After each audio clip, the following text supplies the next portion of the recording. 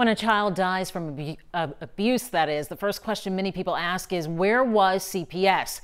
Caseworkers in Texas take on an estimated 18 cases at a time. Turnover is high, and the ones who stay sometimes get burned out.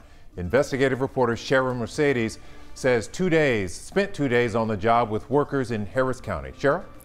Len, in the last few months, I've done a series of investigations into CPS. Until now, CPS told me they had no comment, but now they are giving us access. They want people to understand what a caseworker is dealing with day in and day out. We spent the day with an investigator who was working a case that made news the day before. You may recall it was a toddler who was killed when he was hit by a car. And there's just always things going on left and right in this city. It never stops. Stephanie Shrimplin is a different kind of caseworker. She is a child fatality investigator. You ever get burned out? There's been a couple times I've been burned out. Not in the fatality unit yet, but in regular investigations there was times. Shrimplin's case involves 21-month-old Alan Vieta. The toddler was hit by a car and killed in the parking lot of an apartment complex.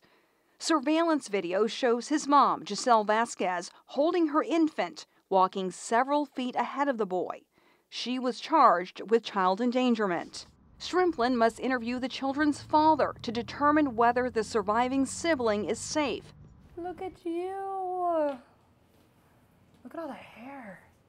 Shrimplin takes the baby to a private room to see if there are any marks or bruises on her body. I need to check her stomach and her legs and her bottom. Once Shrimplin determines the child is healthy, she interviews her father. When Alan was living, how was your discipline with him? Once the interview is over, the young man grabs his phone. He breaks down after watching a video of his son. Hang in there. I'm sorry.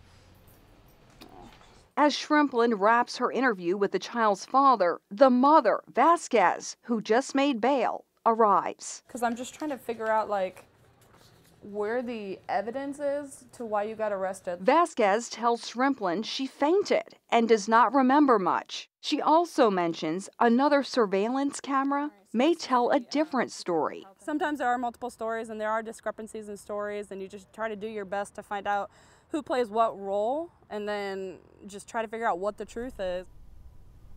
CPS takes the information they gather and decides if a child is safe. If not, they consider several options, including placing them with other relatives or getting the court involved.